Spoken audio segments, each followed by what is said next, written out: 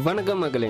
நாம எல்லாம் 12th படிக்கல ராமன் விளைவுன்னு சொல்லிட்டு ஒரு விளைவை படிச்சிருப்போம். அந்த விளைவு உண்டாக யார் காரணமா இருந்தது, அந்த விளைவு எதனால உருவாச்சு சொல்லிட்டு பார்க்க போறோம். வாங்க வீடியோக்குள்ள போறோம். 1888 தமிழகத்தின் தஞ்சை மாவட்டத்தில் உள்ள மாங்குடி என்னும் சிற்றூரில் சர் ராமன் பிறந்தார். இவரது இயற்பெயர் சார் சந்திரசேகர் வெங்கடராமன் ஆகும். இவரது தந்தையார் சந்திரசேகர ஐயர் விசாகப்பட்டினத்தில் உள்ள இந்து கல்லூரியில் இயற்பியல் பேராசிரியராக பணியாற்றி வந்ததால் இவர் விசாகப்பட்டினத்தில் கல்வி கற்றார். இளமையிலேயே அறிவியலில் அதிக ஆர்வம் உடையவராக விளங்கினார். ராமன் கல்லூரியில் பயிலும் காலத்திலேயே அறிவியல் ஆய்வுகளில் ஈடுபட்டு முடிவுகளை வெளியிட்டார். இவர் முதலாக முப்பட்ட கண்ணாடியில் சூரிய ஒளியை ஊடுருவச் செய்து அதனால் தோன்றும் நிற மாற்றங்களையும் காரணங்களையும் கண்டறிந்து கட்டுரையாக எழுதினார். அதனை இந்து கல்லூரியில் இருந்து வெளியான ஒரு அறிவியல் இதழுக்கு அனுப்பினார். அவ்விதழில் வெளியான கட்டுரையை படித்த அறிஞர்கள் அவரது ஆராய்ச்சியின் திறமையை பாராட்டினர். ராமனின் கண்டுபிடிப்புகளில் மிக முக்கியமானது ராமன் விளைவு ஆகும். 1921ஆம் ஆண்டு இங்கிலாந்தில் நடைபெற்ற கல்லூரிகளுக்கான மாநாட்டில் கலந்து கொண்டு கப்பலில் சர் ராமன் இந்தியா திரும்பிக் கொண்டிருந்தார். கப்பலின் மேல்தளத்தில் நின்று இயற்கை காட்சிகளை ரசித்துக் கொண்டிருந்த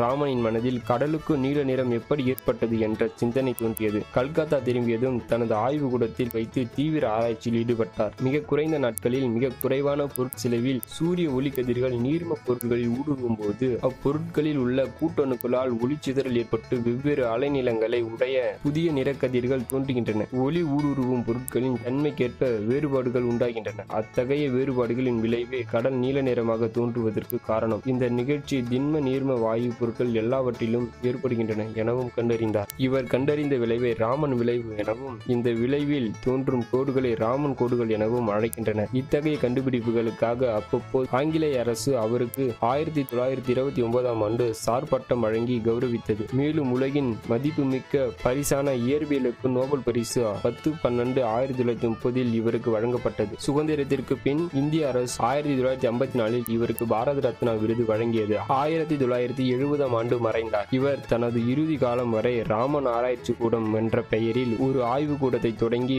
வாழ்நாள் முழுவதும் ஆய்வு பணியில்